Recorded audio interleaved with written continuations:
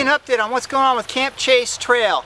Now, I talked with a couple of construction workers, and right now they're on track to be done with the part I'm going to show you in a minute sometime in September. Now, the area I'm talking about is between Alton Road and Galloway. Come with me and let's go check it out. This section is a mile long and right now is all gravel with a little bit of dirt in there, so it's actually accessible by bike at this point, except for the part where the bridge is. That is not close to complete yet, but that's the major piece that's left, and then just the tarring. So we're right on track for September, and it looks like they're going to hit it.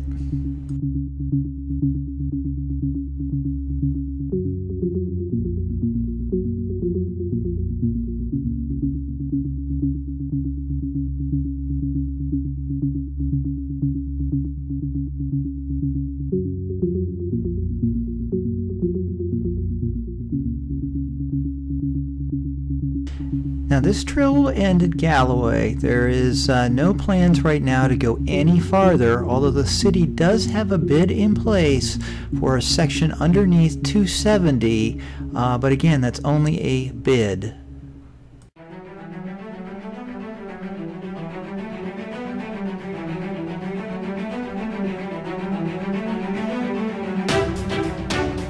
Thanks for watching. Now get out and explore.